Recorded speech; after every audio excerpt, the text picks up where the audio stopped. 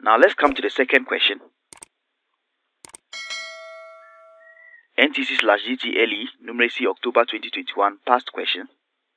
That's the theory question 2.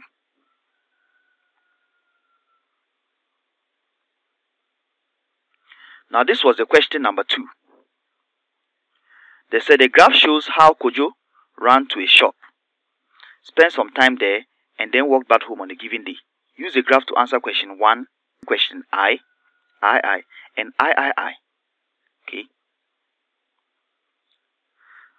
Let's go to our computer generated images.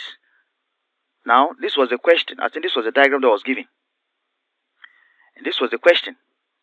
The graph shows how Kojo ran to a shop, spent some time there, and then walked back home on a given day.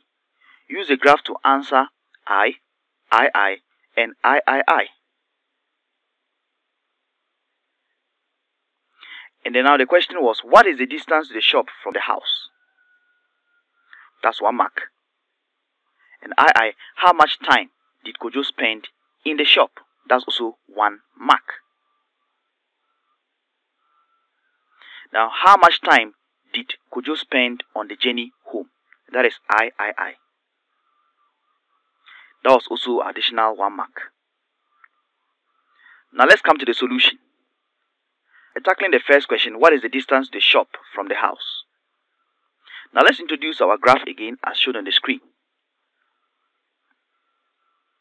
Now, if you look at the graph carefully,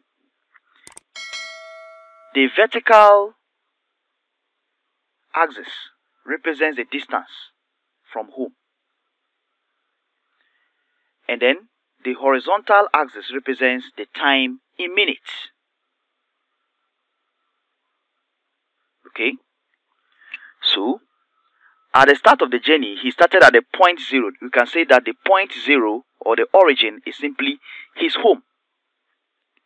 And he moved till he got to a stop.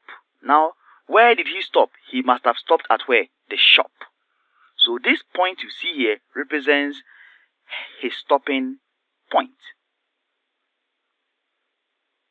Now, this kind of questions are just easy because you just need to trace from the graph. Now, if we drop a horizontal line, alright, intersecting the vertical axis, we can read from the point 0 to that particular point. And I realized that this particular graph for the vertical axis used a scale of 200 meters to 2 centimeters if it was actually on a real graph sheet. Alright, so if you look at it critically, from 0 to this is 200, then here 400, then in between the 600 and the 400 would be an additional 100 that we are supposed to add to the 400 here. Okay, and what would that mean?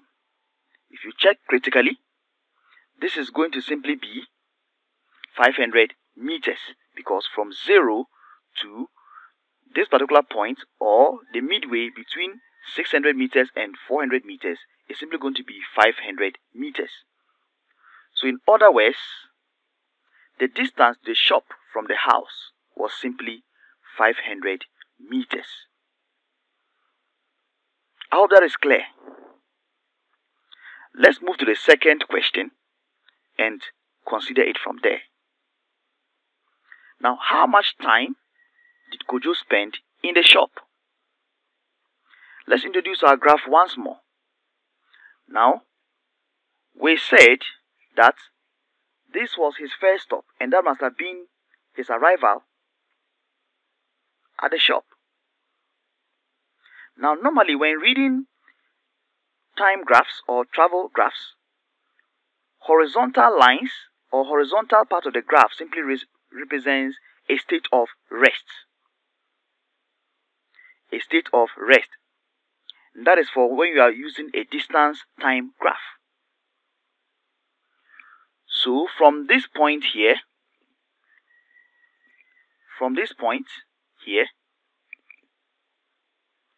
to this second point you see here, simply represents the duration he must have rested. So what do? We simply have to trace this particular points to the horizontal axis. And when you do that, okay, you are simply going to have, that means that he might have started resting from 2 minutes to where? 7 minutes, because this point you see here actually lies between the 6th minute, and of course what, the 8th minute, and that is in the middle of that. So how would we get the time? Okay, what would be the time from 2 minutes to 7 minutes, as you can see here, because this actually represents 7 minutes. Remember, the scale also used here was 2 centimeters to 2 units. If it was actually a real graph.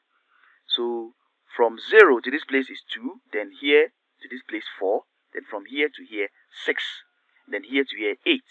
But the line or the measurement did not reach 8, so we have to just simply read from the 2 minutes to the 7th minute that you can see right here,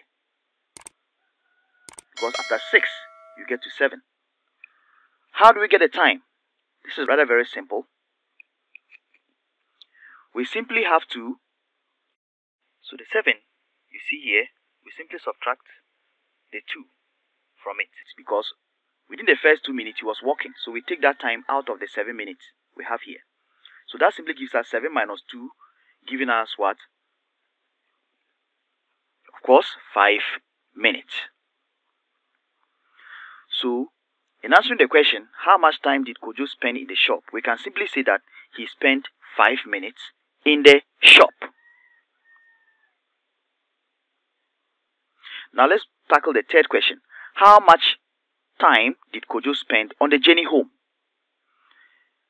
Introducing the graph once more.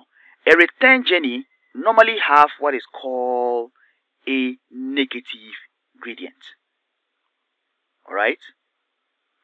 Look at it. It slopes downwards. That means that it has a negative slope or a negative gradient. So, once again, this was his point of return. This was his point of return here. Okay? And again, when you trace down, that means we are going to be reading from the 7th minute to where? The 12th minute. Okay? What does that mean? It means that in terms of his return journey, the starting point to the 7th minute isn't relevant. In other words, within time 0 to time 7, he was either moving to the shop or even resting at the shop. Okay? So that will simply mean that we will have to determine the time from the 7th minute to the 12th minute. Okay, and here again, you've got to realize that we can actually trace from this particular point to this side or to the 12th here to get our time. Okay, so that is going to simply imply that the time he spent in the shop is simply going to be, we'll subtract the first 7 minutes from 12. Okay, why? Because within the first 7 minutes, he was either resting at the shop or moving to the shop. Remember, he used 2 minutes to move to the shop, rested at the shop using 5 minutes. So that makes the first 7 minutes that you can see right here.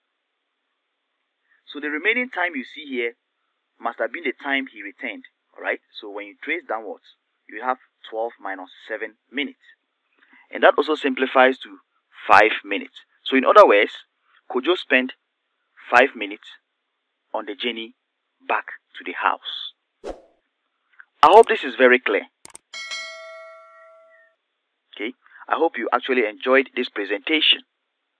And please, if you are enjoying it, don't just watch, subscribe please. Subscribe because our channel is still at an infant stage. And leave a comment so that when we become big, in the annals of history, you'll be one of those who contributed to its growth.